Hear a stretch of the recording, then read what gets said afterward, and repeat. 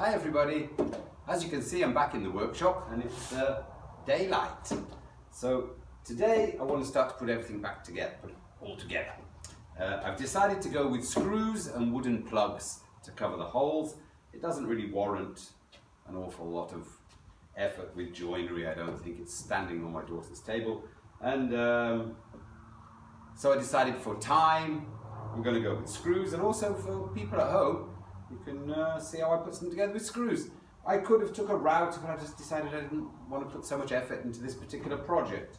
So that's what I'm going to do. I'm going to screw it together. So the next thing I need to do is straighten up an edge on my shelves, cut them to final length, drill holes, and start to assemble things. So that's what we're going to do now.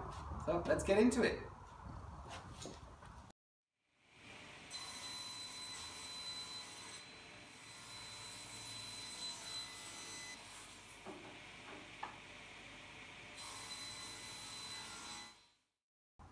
So now I'm ready to drill the holes. I've marked everything out on the sides of the shelving unit. These are the screws I'm going to use. They're 5mm diameter. They're 50mm long, 5 centimeters. And this is the kind of bit that they need. It's a T25, I believe. This is the drill I'm going to use, and it's got another knife here that'll cut a hole for me to put a plug inside and hide the head of the screw. And this is the plug cutter. These are a set, they come together. This is 12.7mm diameter. So this one cuts plugs that fit exactly this hole, and this screw will move freely through this diameter. This is a 5mm drill bit. Okay, so now I'm going to put all this in the drill press and drill the pieces. So I'm going to drill these pieces now. First of all, I'm just going to drill a 5mm hole all the way through without making a place for the plug, because this is the inside of the cabinet. So I'm just going to drill a hole through, and then I'll flip it over and cut the hole for the plug.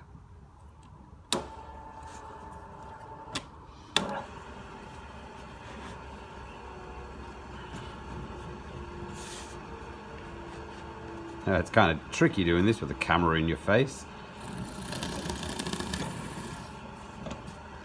Now, it's always wise to have a piece of something flat underneath your workpiece when you're drilling, so it won't tear out on the other side.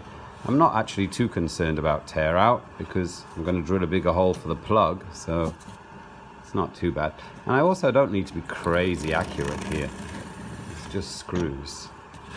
As long as the pieces that I'm screwing on are on the line, everything's good. It doesn't really matter if the screw's not 100% central.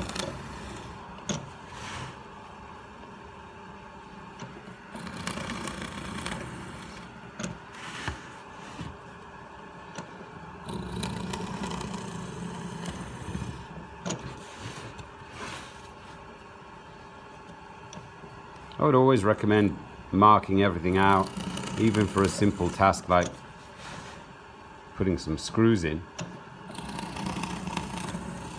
If I hadn't have bothered marking it, I would have probably ended up drilling too close to this edge where there's no shelf. Actually, the shelves are slightly inside. So I've been thinking, while we're all in isolation like this, maybe I could help people to learn woodwork live, online.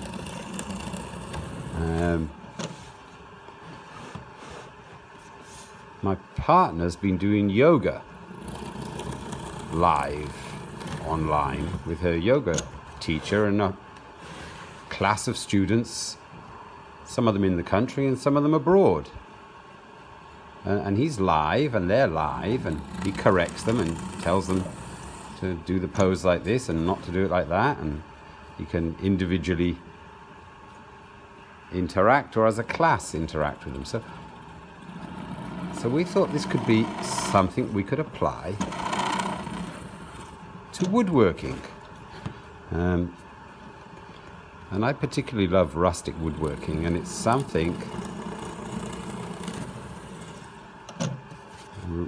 these are all big eyes, look exactly where the screws were. So yeah, I thought maybe rustic woodworking, and maybe as a project to begin with, build a shaving horse. Anyway, tell me what you think in the comments below of that idea. Or if it's not rustic, you know, any kind of woodworking. I think I was thinking to help people set up a small workshop in their home if they don't have anything and they'd like to do something at home. Now could be a good time to start making a little workshop. That's why I thought a shaving horse or maybe a sawhorse. I don't know. You guys tell me what you think.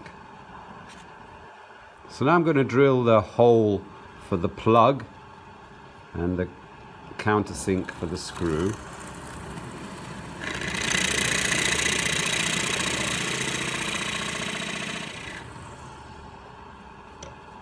And I'm just going to put a stopper on my drill press for that,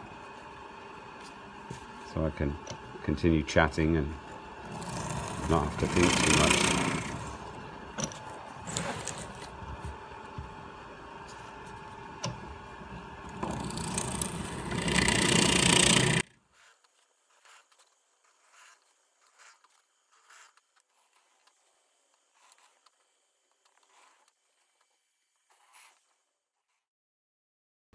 So now I've mounted the plug cutter, and out of the material that I cut off the edge of the sides when I made the shape, I'm going to cut the plugs.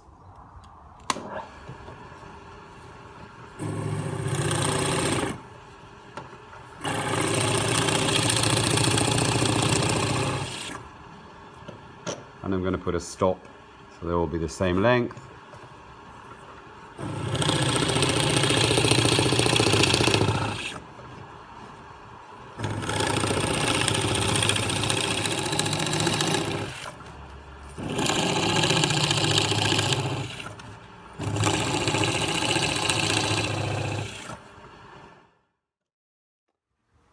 Once I've cut my plugs, I can pop them out like this with a screwdriver.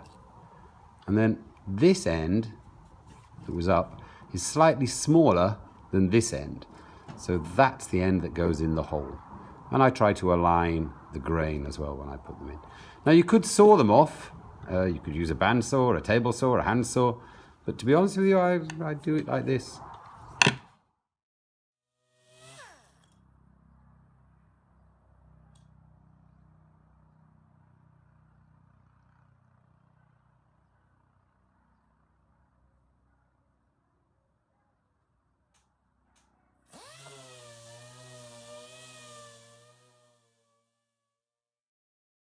So now I'm ready to put the screws in. As you see, I've stood everything up this way and used these jigs to hold on to the shelves like legs, so I can put the screws in. Now the reason I do it like this and not flat on the table is because we've got a groove at the back and I need to be flush with the back. I want to be flush here. I want to see my marks that I'm in the right place. So I find it much more comfortable to assemble it this way and not on its back. So now I'm going to start to put the screws in. So now I'm going to drill a pilot hole.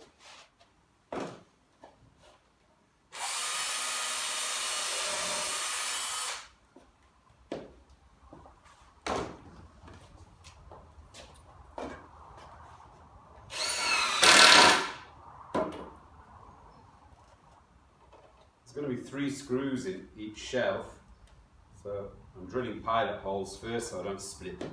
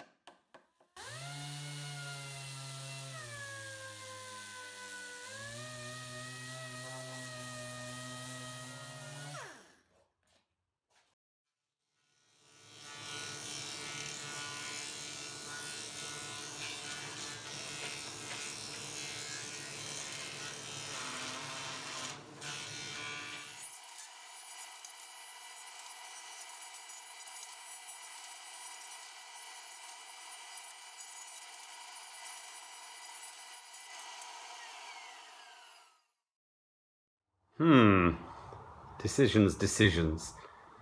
Can you believe where I am? Look, I'm standing up a ladder to fill this stuff. Kind of looks nice, the blue. What do you say, guys? Let's try another thing. Possibly something like this. Could be. So of course, I didn't have any oil mixed up when I need it. So I'm just going to mix up some oil. Yacht varnish, linseed oil, turpentine.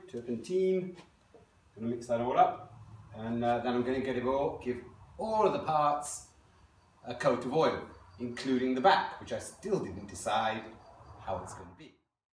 I'm going to start at the top and work my way down, and I'm going to give it as much oil as it wants to soak up. Here on the end grain, for example, it's going to soak up a lot.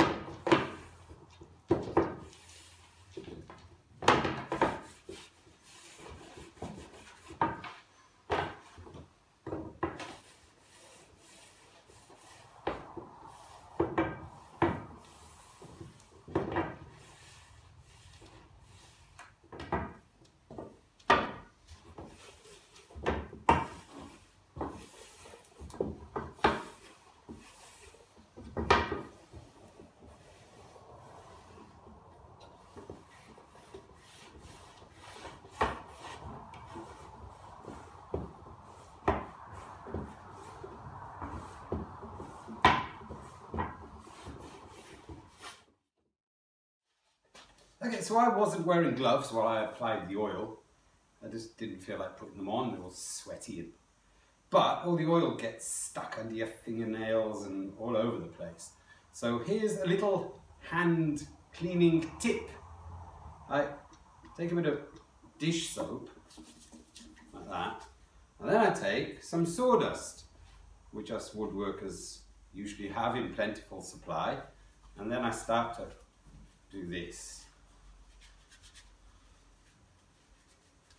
And work all that sawdust into all the crooks and crannies. And I think the ladies call this peeling. This gets it out from all those crooks and all those places. Or alternatively, wear gloves. It's probably much better for your health.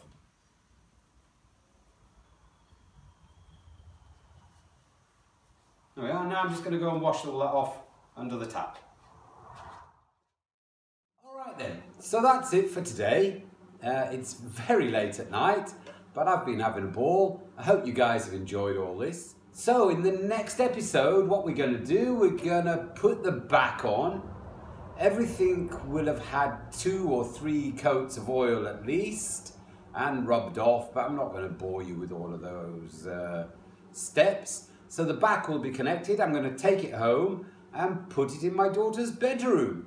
So that's what you've got to look forward to. I hope you enjoyed it. If you've got anything to say, please mention it in the comments below. What I was talking about online woodworking. Let me know what you think, because hey, we're all stuck at home at the moment and no one can get out. So maybe it's something that could be useful and fun. Let me know.